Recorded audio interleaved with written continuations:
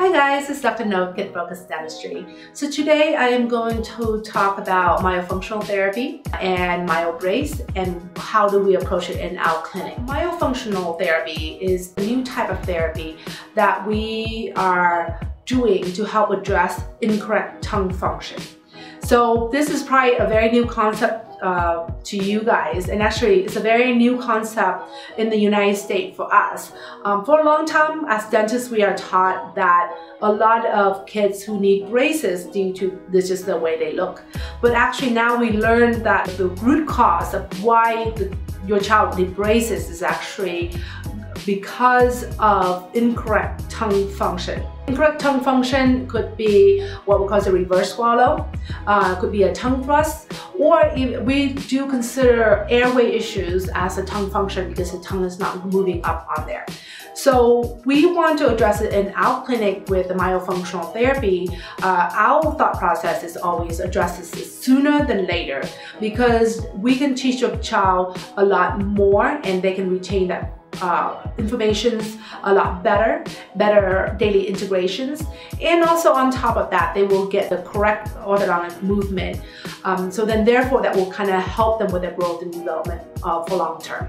Why do we need myofunctional therapy? Why is this now an issue? A lot of things that we inadvertently as parents start introducing some really bad habits for our children and not knowing about it. So during development, your child does not know how to correctly swallow until 1 month after birth. And how they learn that pattern of swallowing or tongue resting is actually through breastfeeding. So if you guys are anything like me, I didn't have a long-term maternity leave. So you definitely then have to introduce more bottle fed and pacifier use. So what that does is that it actually teach the tongue to go into an incorrect motion. Instead of correctly resting the tongue onto the roof of the mouth, they now are not doing that. They tend to kind of thrust the tongue forward. That causes a lot of problem, and you definitely can learn a little bit more about what reverse swallow is and tongue thrust on the link that we're going to put below. It's kind of talk to you a little bit more in depth about that. We're also looking at any myodysfunction. They will have some airway component, and I'm just going to use a model just to kind of show you why that is. So this is a model, and we're going to look at this as though this is the palate, and right on top of here is the sinus and the septum. So this is a simplified version, but it's kind of help teach parents that the palate is actually the base of the airway. And when the tongue is growing at the rate where the palate should be. So as your child is correctly always resting the tongue up there, it actually will help expand the palate wide, so therefore expanding the airway in a healthy manner to allow your child to breathe well. What happens when the tongue is not up to the roof of the mouth, and this is with all myodysfunction, especially mouth breathing, is they're not getting that tongue up there, and also in addition with things like pacifier use or bottle fed, that palate is being bent. So this is what we do in our clinic when we examine your child. We're looking for how high is the palate. So the reason why we care how high the palate is because now we know the sinus is getting pinched. Now we see that the septum over time will get deviated. So now this will become a skeletal defect. And if we don't treat it sooner or later, this will become a permanent thing for your child. And now you're looking at much more surgery down the line. So that's why we always see any kind of myodysfunction as a potential airway issues down the line, and we much rather address it in a more holistic approach where we can do more preventative way to help the child learn how to breathe correctly, swallow correctly, so then therefore they're not stuck with lifetime of problem, lifetime of surgery and medications. We basically have to reteach your child of something that is super subconscious, they never think about their tongue, to bring it to consciousness and then teach them new good habit. and integrate that into the daily life. And what we tend to find is most kids, even with giving just about 4 minutes of homework a day, that is a challenge for them. They do have a lot on their plates nowadays between school and after school activity, so we have to compress our homework. But because of the shorter homework, we need a little bit more to facilitate a much more predictable result. So then therefore we use the Myobrace. So what the Myobrace is, this is just this little device right here, and your child tongue is going to go into this tongue crib. And the reason why I use the Myobrace is because it's actually a super simple device, and I like anything simple. Your child tongue is going to go in here, and right up here there is a little bit of a dot.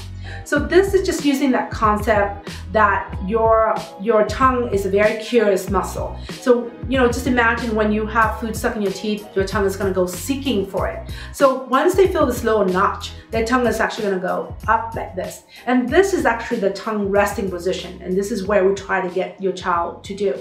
And the lips is going to go around here, okay?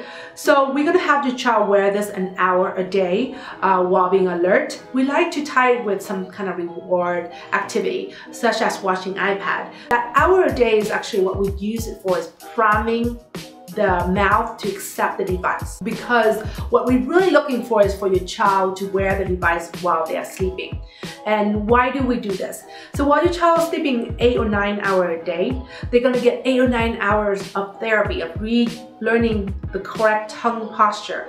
But on top of that, it's actually converting them to make sure they are a nose breather.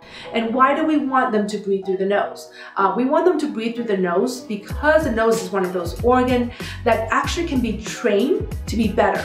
So the more they breathe through the nose will get better at breathing.